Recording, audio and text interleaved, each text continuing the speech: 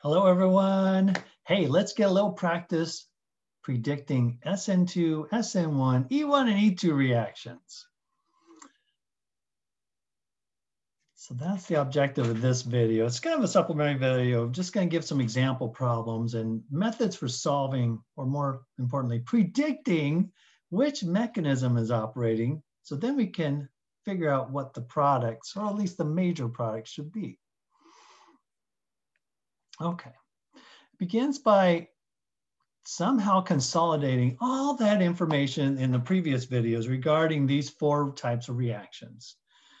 So I call it a decision table. It's kind of a nice basis for kind of organizing your thoughts around those four factors, right? So the idea here is that there are four mechanisms: Sn2, Sn1, E2, and E1. And there are four factors that influence the rate of those four reactions. And the reaction that goes the fastest will determine the major products. Okay, four factors then are key for predicting which mechanism is going to win the race and lead to the major products. Okay, four factors are: first, the alkyl halide. Is it primary, secondary, or tertiary?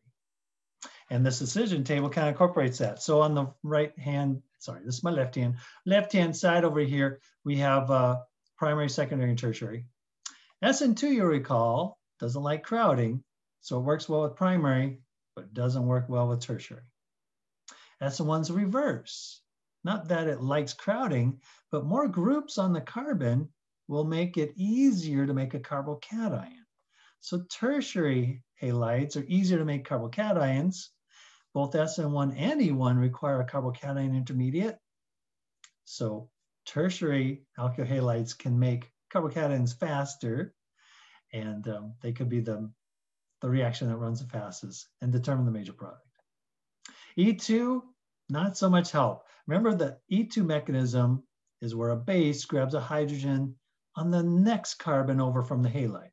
So in that case, it doesn't matter whether the halide is primary, secondary, or tertiary. The base is attacking the carbon next door. Okay, so it doesn't really play a factor. That's the first factor, the degree or the classification of alkyl halide. Second one is the nucleophile or base. I like to pair up Sn2 with E2 because they have similar trends. E2 requires a strong base, but guess what? Good nucleophiles are also strong bases. Remember the saying that a good nucleophile, a good nucleophile is a strong base and Sn2, where the S stands for sulfur and the N stands for nitrogen. So it turns out that thiols, sulfur, and amines, well, they're not a tertiary amine. We need to do substitution. So we need to substitute out these hydrogens for the as it reacts. It's going to exchange these hydrogens, and the nitrogen or the sulfur has a lone pair that makes a nucleophile, trades places, substitutes with the halide. Okay, so Sn2 and E2 both like strong bases because they're good nucleophiles, and E2 needs a strong base. Sn1, E2 kind of go hand in hand. They like making carbocations, and you don't want one of the other reactions, Sn2 or E2, to take place because they'll outcompete Sn1, E1. They will win the race. So if you have a strong base, the E2 is going to win over Sn1, E2. If you have a good nucleophile and it's primary or secondary, Sn2 is going to win the race over Sn1 and E1. So really, you're looking at protic solvents that act as a nucleophile. So mainly, it's going to be the alcohols, an OH group on some carbons, and water. They tend to be good Sn1, E1 nucleophiles and bases. Water's a weak base, the alcohol's a weak base. Just because that lone pair can accept an H+. All righty, I think that's the general gist of the decision table. I'll use the decision table. You don't get this on the exam, right? Everything has to be tucked away in your head. You really just need a working knowledge of the decision table. So hey, let's take a look at some examples. So let's suppose on the exam it says predict the products. Oh, and it might even say, and circle major products.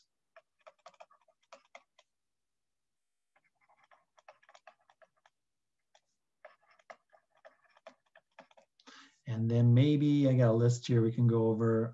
Let's start with this one. Cyclohexane ring.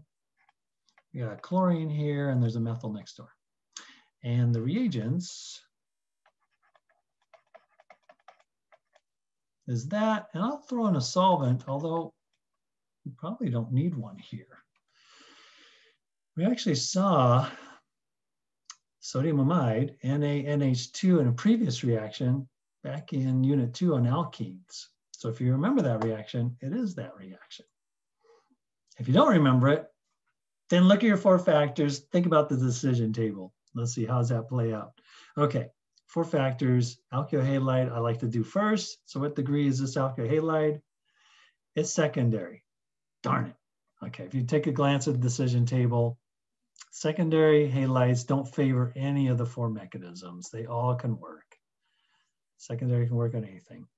So that's not so helpful. Okay, second idea is a nucleophile base. Well, there's 2 molecules here. So which one is the true reagent? The one with more charge, the more reactive compound. So usually anions and cations are more reactive than neutral compounds. That is true here. So Na from the periodic table is an alkali metal, likes to be a positive charge. When it's paired up with a non-metal, nitrogen, metals and non-metals make ionic bonds. Yeah, the sodium is positive. Nitrogen is negative, and being negative, nitrogen prefers 3 bonds, but here, one of 3 bonds is an ionic bond. It has 2 lone pairs then. Ooh, and that's what we need for a base or nucleophile, is a lone pair. Okay, ammonia has a lone pair on that nitrogen, but ammonia, NH3 is neutral, NaNH2, yeah, sodium amide is an anion, a much stronger base. It's a powerful base. Ooh, it's a base. So if you only look at this molecule, it's a strong base. How do you know it's strong? Because it kind of resembles in structure sodium hydroxide. It's got positive sodium, negative oxygen, positive sodium, negative nitrogen. And then nitrogen is less electronegative than oxygen. It's not dealing with that negative charge very well. Makes it more reactive. If it had more electronegativity, it could stabilize that negative charge and be okay with it, like fluorine. Fluorine, sodium fluoride, is a weak base, even though fluorine is negative. As the most electronegative atom, that's a very somewhat stable base. It's a weak base. Nitrogen, though, not electronegative, it's strong base. As a strong base, that's going to favor E2, but it also favors Sn2 because strong bases are good nucleophiles. I should have put a little note here. If it's secondary, then any of the 4 mechanisms can operate. And now I've looked at 2 of the factors. The degree of the alkyl halide, secondary could be anything. Secondary stinks. Looked at the nucleophile base. Now the 2 molecules we found the one that's more reactive, NaNH2, and decided it's a strong base, making it useful for either E2 or Sn2. Third group's a leaving group, but for the decision table, that doesn't help make a decision. Some leaving groups react faster, but they speed up all 4 mechanisms. And then finally, the 4th factor is the solvent. So if this NaNH2, sodium amide, is our base or nucleophile, then the other compound must be the solvent. Otherwise, why is it there? This is a solvent. As an aside, you might see that these have similar structures. It's actually very easy to make sodium amide in the lab. If you take liquid ammonia, you have to, ammonia is actually a gas at room temperature. So you have to chill this with dry ice. So you get a beaker or a round bottom flask, put in some acetone and some dry ice. You don't use water because water will freeze with dry ice. You want it colder than 0 degrees. So use some acetone with dry ice. It gets down to negative 78 degrees Celsius. So you blow in some ammonia, it'll liquefy. You add a chunk of sodium metal and make sure you have an excess of ammonia. So there's some solvent left over. And this does a redox reaction where you make sodium amide. And you'll see some fizzing as hydrogen gas is released. And I suppose I should balance this. So organic chemists, we usually don't do that. Let's see, there's got 3 hydrogens over here and 4 over here. So we're gonna need more hydrogen. Let's add 2, so we got 6 now. And we're gonna need 2 of these, 2 nitrogens, 2 nitrogens. Cool, and we need 2 sodiums. Yeah, it's balanced. Anyways, the point was, in the lab, to do this reaction, go buy some of this reagent, go buy some solid sodium, keep away from water, add it to some liquid ammonia, and you'll have this mixture. You'll have leftover ammonia as your solvent. So then just add this alkyl halide and get a reaction to happen. Which reaction? Well, we narrowed it down to E2 or Sn2. So what kind of solvent is going to help or hinder these reactions? You'll need to remember Sn2 works best with an aprotic polar, aprotic solvent, which means the solvent shouldn't, shouldn't be a dash there, sorry, shouldn't hydrogen bond. So that means no OH bond in the solvent and no NH bond. Hey, this has an NH bond. Yeah, this can hydrogen bond. That's going to slow down Sn2. So the protic solvent, something that can hydrogen bond, slows Sn2 and E2 wins. It's going to win the race. E2 is going to go faster. This is an E2 reaction. That's a lot of work. And we just got started. Now that we know the type of reaction, now we can predict the product. Okay, what does E2 do? I need a little more room here. Let's do this. Slide over that way. Good. Okay, E2. I like running through the mechanism.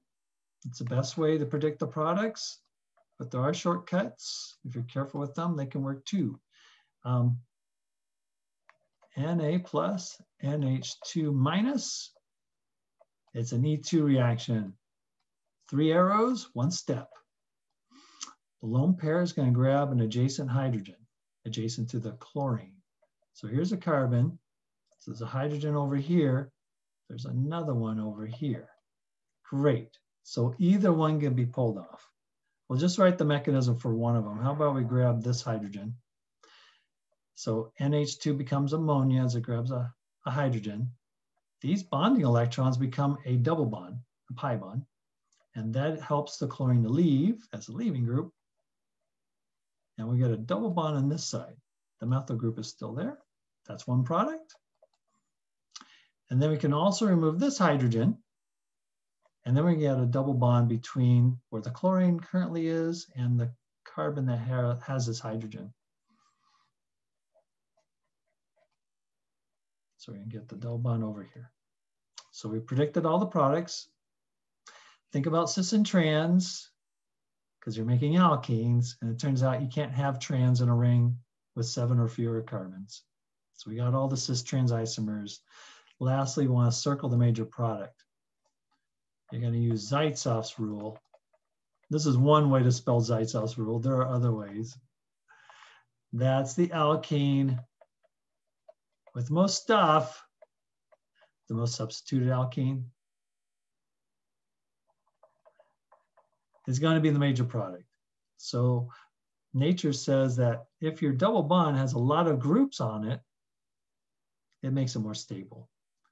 I like to circle it, but you got to be careful. The question's saying, hey, please circle your answer. So I'm not going to actually pin it in.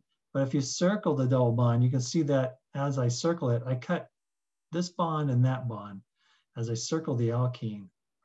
and I cut 2 bonds. So this is di-substituted. There's 2 groups on the alkene. Circle the other one, I'm cutting 3 bonds. This is tri-substituted. More groups on the alkene makes it the major product.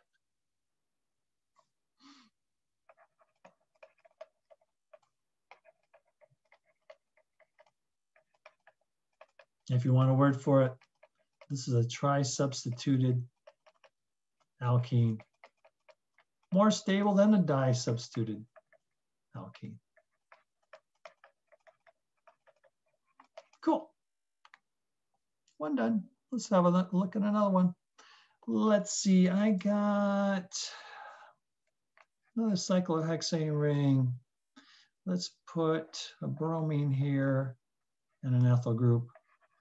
And we'll mix in this reagent. Pause the video, make your own prediction, run through the decision table, and we'll see how you do. All right, look at the alkyl halide first. That's what I like to do. Alkyl halide sitting on a tertiary carbon. Okay, so that's going to slow down the Sn2. It's going to help Sn1 and E1, and E2 doesn't care about the degree. So really, this just says Sn2 is probably not going to win the race. It's not going to predict the major product. Now look at the molecule with the lone pair and decide, is that a base or a nucleophile? Is it strong or is it weak? Well, this is neutral. And the pattern for nucleophiles is good nucleophiles are strong bases in Sn2, sulfur nitrogen. This is not a strong base. It is a weak nucleophile instead. That also makes it a weak base. The lone pair on the alcohol can accept an H+. It's not very good at it, but it's still possible. It's a weak base. So this is favoring Sn1 and E1. If it was a strong base, I would say it's favoring E2. It's not. It's not very strong. Let's see, leaving group is a third factor. Again, that's not helpful for decision making. Fourth group's a solvent. We're not given one. You could make the assumption that this is a solvent though. Maybe this is used in excess. It's probably how in the lab you would do it. You just mix, weigh out, measure out the number of moles of this, add a huge excess of this. This is rubbing alcohol. It's pretty cheap. Let the reaction go. It's going to take a while because it's a weak base, weak nucleophile, but that's what it's going to do. I'm going to say this is also solvent. Can a hydrogen bond? And the answer is yes. It is a protic. Gosh, I can't spell. Protic solvent. Again, no Sn2. Actually, I guess this didn't help. Sn1, E1 favor protic solvents, but so does E2. E2 actually likes a protic solvent. The fact that it's weak base and nucleophile really eliminated E2 as a possibility. Great. Sn1 and E1 typically go hand in hand. If you get one, you usually get the other. So we have a lot of products here. Okay, for Sn1, we're going to make a carbocation. Thankfully, it's not going to rearrange. Right? In the first step, the alkyl halide pops off and makes a tertiary carbocation. Tertiary, so we're not going to expect the rearrangement. Good, because we're going to get enough products as it is. And then we substitute the lone pair, the atom with the lone pair.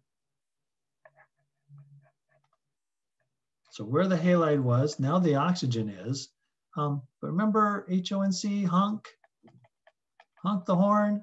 H stands for halides and hydrogen. They prefer one bond. Oxygen likes 2 bonds. So that's not the product. Instead, this oxygen is making its normal bonds, 2 bonds, one to carbon, one to hydrogen.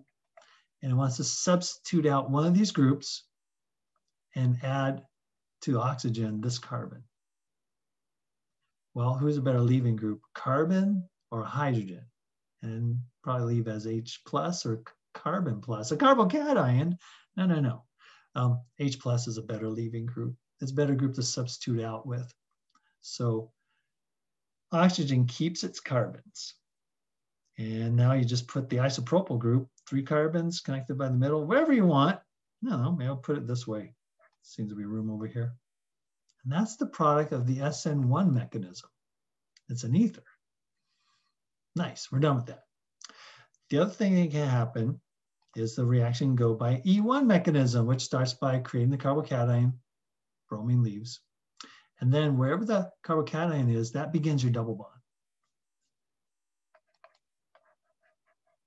So just copy the structure again. The carbocation was here, so the double bond could go to the left. It could go, that was awful.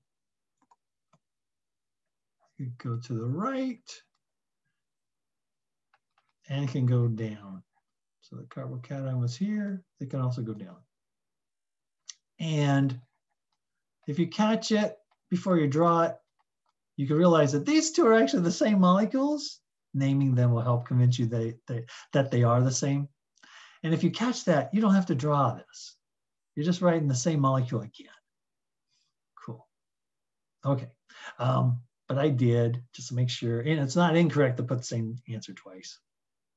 Whatever. We want to circle the major products. Okay. Zaitsev's rule only applies to the alkene. So I don't care what you do with the Sn1. If you want to circle it saying, yeah, this is going to be made, that's a good idea. That'll be one of the major products. Then among these, the alkenes use Zaitsev's rule. Which alkene has the most groups hanging off of it? Well, if you circle it, this has 3 groups. Circle this, this has 3 groups. They're all tri-substituted. You can circle all of them, or if you leave them all uncircled, I'll just assume you know that all of them constitute the major products. So all 3 of these, well, there's really 2. These 2 are the same. Both alkene products are predicted to be made in equal amounts because they're both equally stable. That's Sn1 and E1. What else we got? Let's try this one. I'm into cyclohexane today.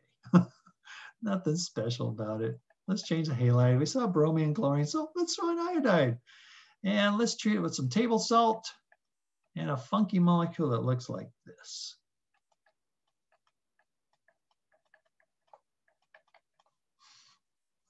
Okay, take a moment, make your prediction.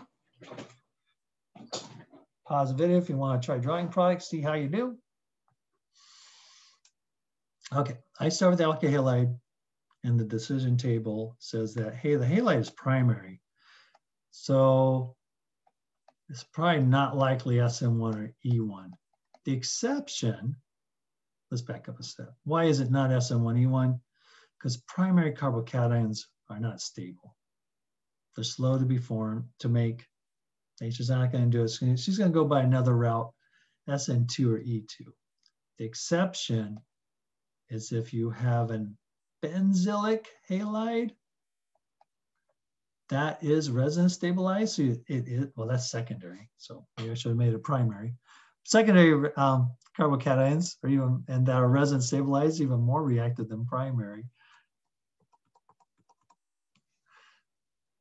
But if we just have iodide here, this can do Sn1 and E1 because it's a resonance stabilized carbocation. You can also have allylic. So the words here are benzylic and allylic. The pi bond next door to the carbon, that's alkyl halide.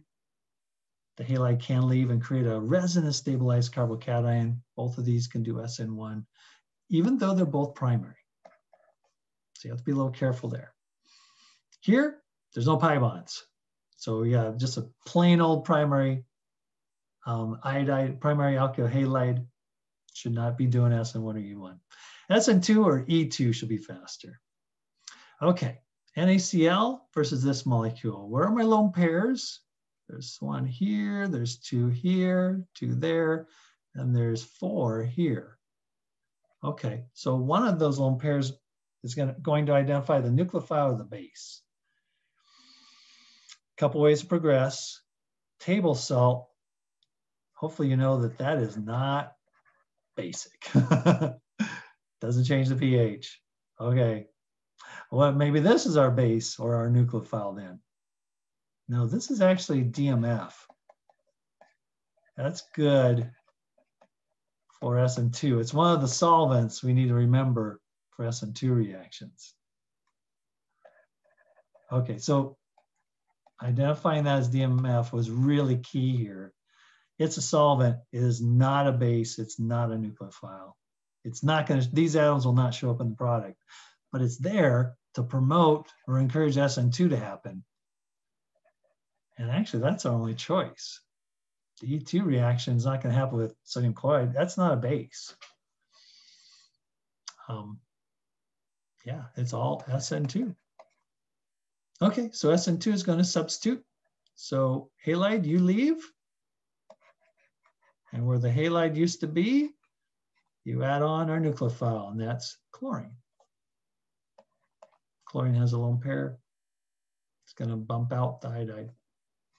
Nice. And one product. Oh, that's nice. You don't have to circle it. Only one product's listed. That must be the major product. If you want to circle it, you can do that. All right, another problem. Let's take the same molecule.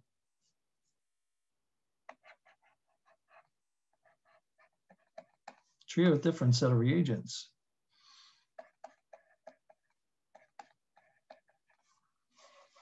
Pause the video and make your prediction.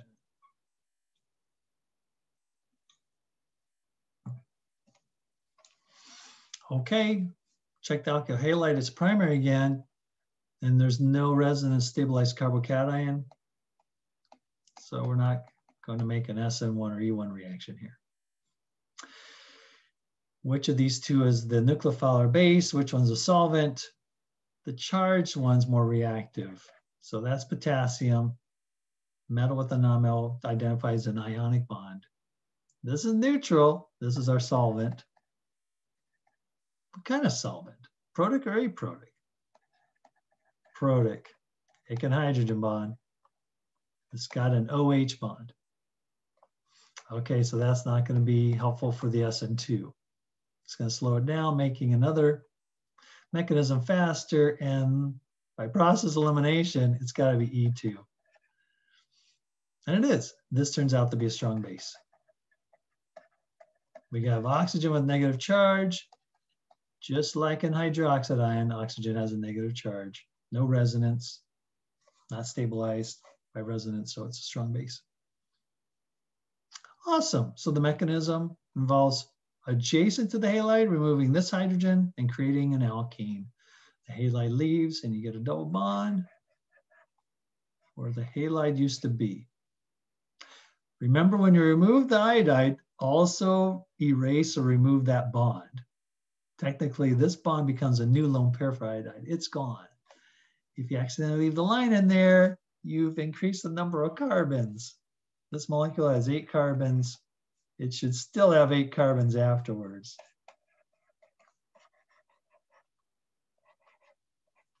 It has 9 carbons. So no, don't do that. I think that's all we got for that one. Cool. What else we got? Knocking these down. All right. Let's deal with this one then.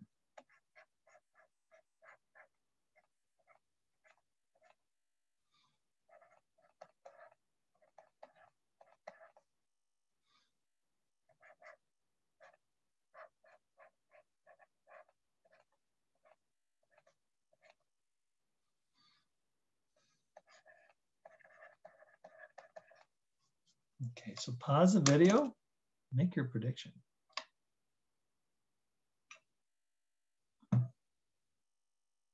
Where's the alkyl halide? Dang it. That's the first thing that jumped out at me. And so what you have to remember is that this group right here is a tosylate. So go back in our video on Sn2. There's a reaction you need to know that can create the tosylate from an alcohol. So this part, this oxygen right here, well, let's say it a little bit differently. This carbon used to have an OH group. And we changed the alcohol group into a tosylate. And now this behaves like an alkyl halide.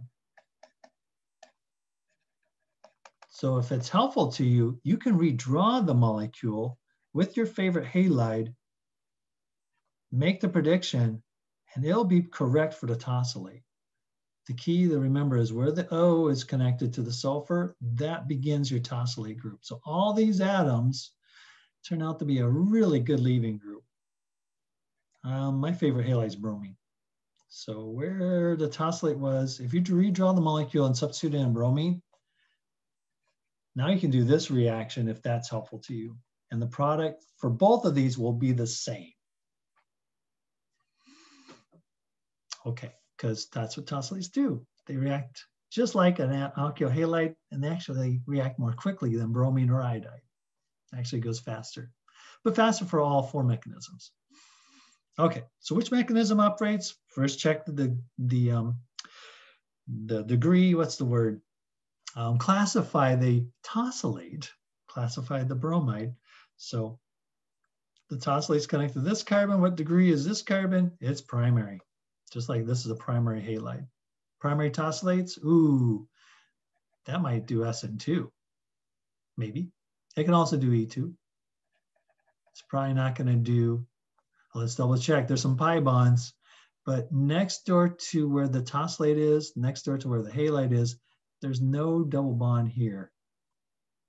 So this is not allylic, it's not benzylic, no. So now I'm confident saying, no, we should probably not be getting E1 or Sn1. We're not gonna make a carbocation because it's primary and it's not resin stabilized. Sn2 looks pretty good. Or E2, because E2 doesn't care what degree it is. So now look at this compound. Ooh, sodium hydroxide, strong base. Yay, so it should be E2, right? Maybe. What kind of nucleophile do you need for Sn2? Well, good nucleophiles are strong bases. Okay, so hydroxide ion could be either a strong base or a good nucleophile. We need a solvent to break the tie. And darn it, no solvent was given. So if we had perhaps water as a solvent, that's a protic solvent, that would say, okay, we definitely get E2. And if we chose your favorite aprotic solvent, maybe it's DMF, maybe it's DMSO, maybe it's acetone or acetonitrile, that would have said we got Sn2. We didn't get anything. It's both. So on the exam, if you can't decide between the two, like I can't, I don't have a solvent information, we have to assume both can operate. So again, you could say tosylate counts as a halide. So do the Sn2 reaction on this one. So where the halide is, put in the lone pair. It's going to be the oxygen. That's an awful benzene ring, sorry.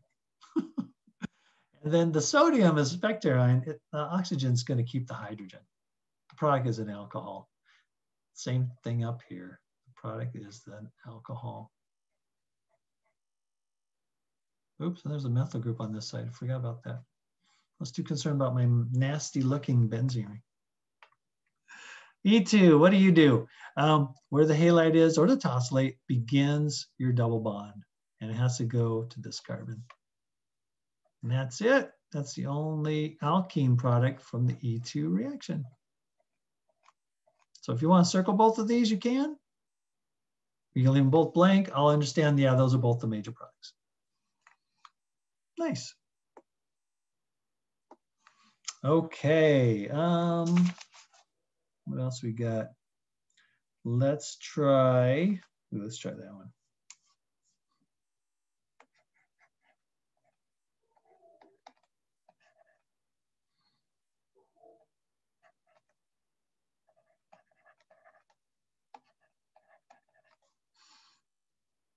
Pause your video if you want to make a prediction.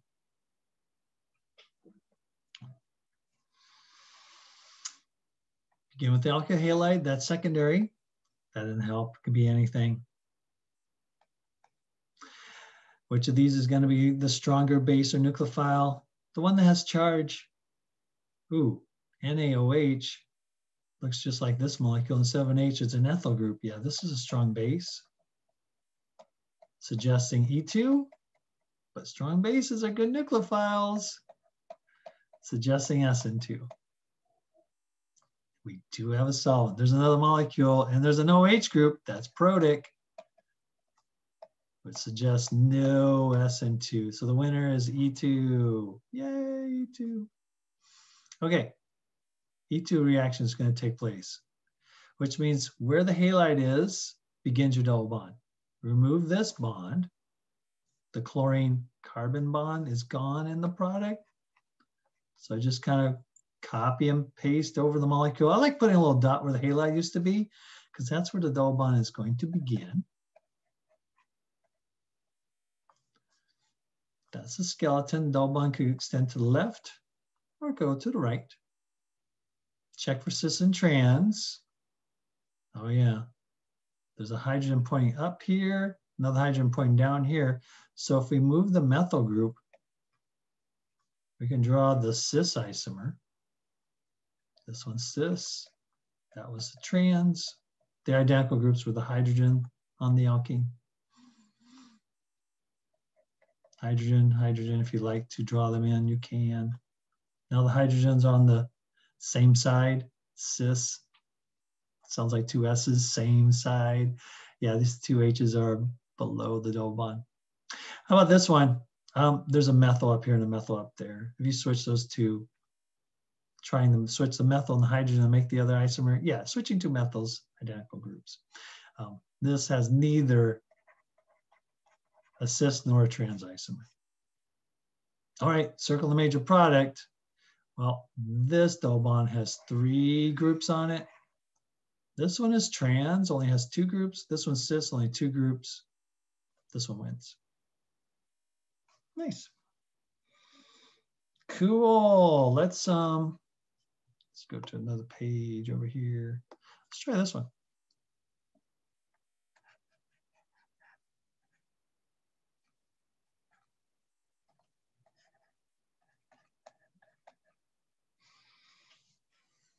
Pause your video.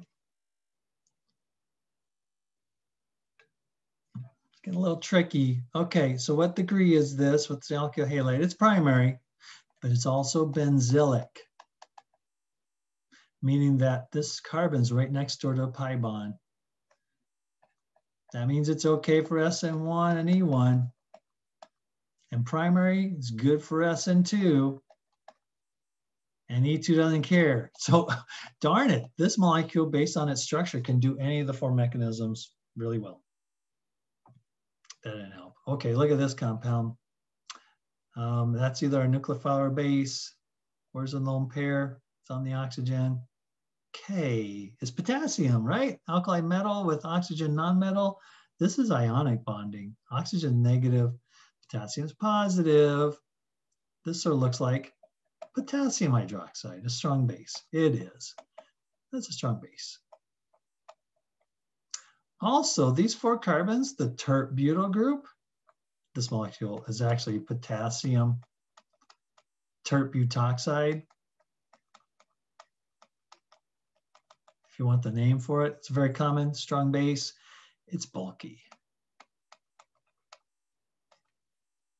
That slows down Sn2 because this compound actually carries some crowdedness with it.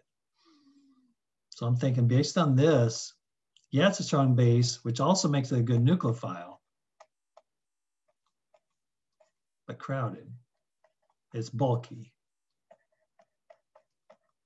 So based on this reagent, I'm thinking it's probably an E2. Okay, so what's the pattern? Halide leave. I'm putting parentheses here because this is actually not the right answer. Why is this not the right answer? Well, the pattern is wherever the halide is, that begins the double bond should go there. Whoa, carbon, you have 5 bonds. This cannot be this cannot be E2. You can't put a double bond there, even though the reagents and everything's predicting E2. Okay, so you have to be careful with the decision table. You know, don't violate, you know, nature's rules here. You can't make 5 bonds. You could also look at the mechanism, right? The mechanism of E2 is that the lone pair is going to grab the adjacent hydrogen. Wait, is there a hydrogen here? No, there's no hydrogen. So this molecule cannot act as a base. Adjacent to the halide, there is no hydrogen. Can't get that E2 reaction to go. Instead, what are we left with? Well, this is still a strong base, good nucleophile, even though it has some bulk. And the Sn2 is being slowed down, but it's a good nucleophile.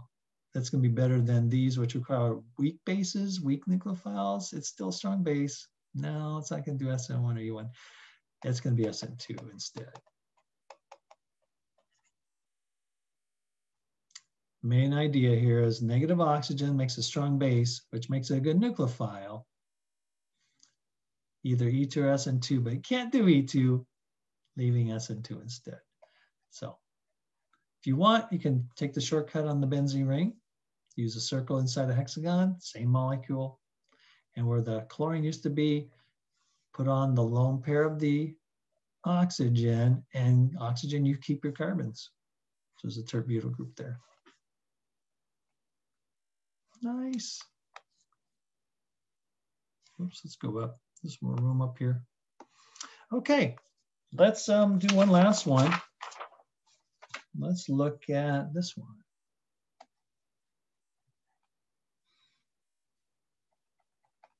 And knowing it's the last one, it's going to be a little more challenging, of course.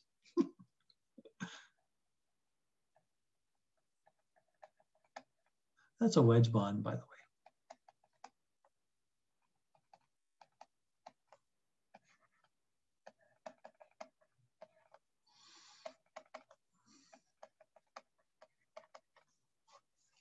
Okay, pause your video, make a prediction.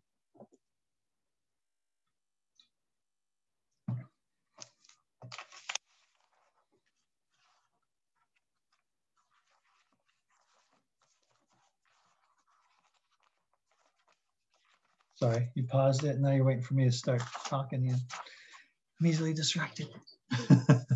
So look at the alkyl halide. What degree is it? It's secondary. Darn it, could be any of the 4 mechanisms. Find the base or the nucleophile over here. Identify the one with charge. So lithium is an alkali metal. Paired up with a non-metal, it should be ionically bonding. It is. Oxygen's negative. No resonance. Makes it a strong base, just like lithium hydroxide is a strong base. That's going to favor E2, but strong bases are also good nucleophiles. So it's also Sn2. So solvent, you gonna help me out? You betcha. That's a protic solvent. This can do hydrogen bonding. So sorry, Sn2, you'll be too slow. Oh, and why are these paired up with similar structures? Same idea. If you take methanol, the name of that alcohol, put in a little lithium metal, make sure you have excess solvent, then you can form the base. Oh, I wrote it backwards. This is actually more typical of the general chemistry. We usually list the cation first, then the anion. The organic chemist says, nope, carbons first. And anyways, be used to either drawing it either way. It's the same molecule, right? And then you're also going to form some hydrogen gas. So we're going to need more. Is it 2 and 2 again? I think it is. If it's balanced. I think we're balanced. Yay, we're balanced. Anyways, sorry, I'm easily distracted. I think I already said that. That's why these have similar structures, because it's easy to prepare the reagent as long as you have some lithium metal around. Methanol is pretty cheap. Toxic though, be careful with that. We decided it's not Sn2, it must be E2. Cool. Okay, so the pattern is remove the halide, begin your double bond either to the left or to the right. But before we do that, one more thing. So back in our video about E2, the E2 had 2 interesting effects that the other 3 mechanisms did not. One was a deuterium isotope effect. Because of the mechanism,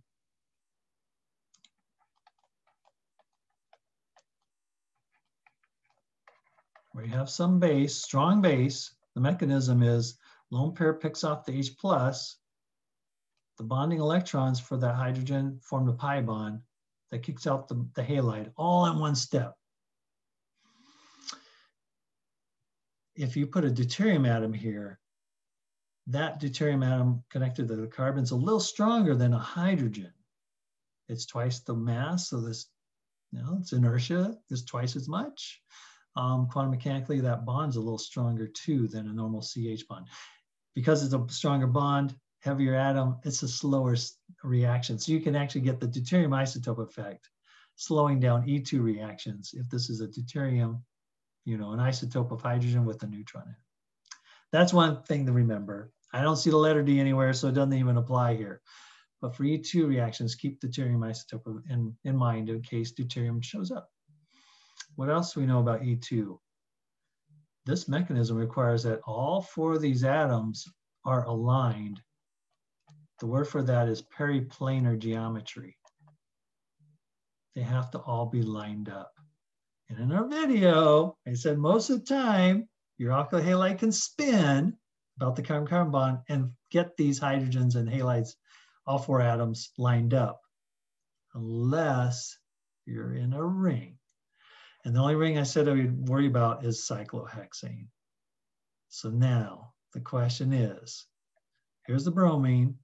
E2 wants to have that go away and remove the adjacent hydrogen. So one of these H's or this hydrogen needs to be removed. So potentially a double bond this way and that way. The periplanar geometry might prohibit one of these hydrogens from leaving if it's not in the same plane. It may not work. The bottom line is both the hydrogen and the halide must be axial for periplanar geometry. In order, if you have a ring, cyclohexane ring rather, the only bonds that can be periplanar can be aligned in the same plane.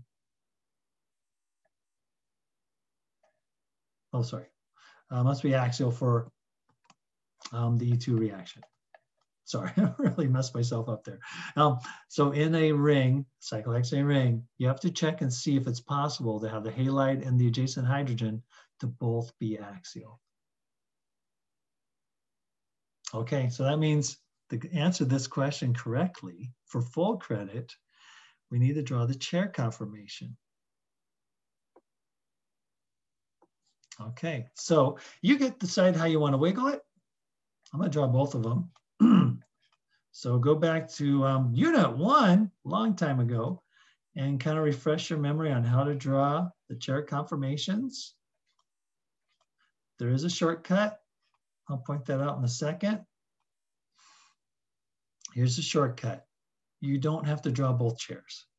Pick one. And then the only way E2 works is if you put the hydrogen and the halide periplanar. I'm sorry, make them axial so that they're periplanar. So when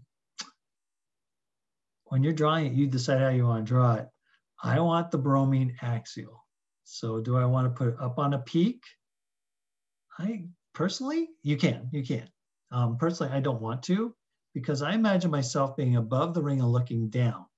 And right here, I am above the ring looking down. The bromine's going away from me. So as I look at this ring, this is the top view of the cyclohexane ring. This is the side view of cyclohexane. So if you're up here looking down, the bromine should be away from you. It should be down. So maybe I'm going to put the bromine here on an axial bond where it's supposed to be. So that's this carbon and this carbon. And then you have to maintain the same orientation, same reference here. If I go counterclockwise, starting on bromine, the next atom is the isopropyl group, these three carbons. And it's on a wedge bond. Or in other words, wedge dash means trans. Bromine and isopropyl have to be opposite. The isopropyl group is here on the other axial bond, up on a peak. The equatorial bond is parallel to another bond, this one and this one. That's where the hydrogen is. darn it, the hydrogen is not axial when bromine's axial. That means this hydrogen cannot do an E2 reaction. No reaction here because it's equatorial. Look at the other carbon. So if we go over here, this carbon clockwise, this carbon clockwise, it actually has two hydrogens. Maybe I should use dash and wedge because all the other bonds are dash wedge. But what's kind of cool is the adjacent carbon on this side has two H's. One of them is axial. So E2 is happy because now the base, which is this one, CH3O minus, can grab this hydrogen, put the double bond here, and kick out the halide. Oh, this carbon, so going clockwise, is going to be the methyl group pointing down. So the methyl group is going to be on the downward axial bond. You know what? I am just going to exploit the shortcut. The long way is draw the chair flip. So all your axial bonds have to be equatorial. All the equatorial bonds have to be axial. But the key point here, yeah, the hydrogen adjacent to the halide and the halide, they both have to be axial. So you can do periplanar geometry, which is required for E2. All right, if we use the mechanism, predict the product, it can only go here. It can't, the double bond cannot go there because this hydrogen can't get axial when the bromine is axial. So between these two carbons is your double bond. So let's redraw the molecule, leave out the halide. So got this group here. Isopropyl group, and over here is the methyl. And where this one's where the bromine was. Adjacent hydrogen's over here, so now the new double bond's there. It's the only product. It must be the major one, so you can circle if you want, or you can just leave it. I'll know, yeah, only one product, that is the major product. Phew. That's plenty for now. I'll see you in the next video.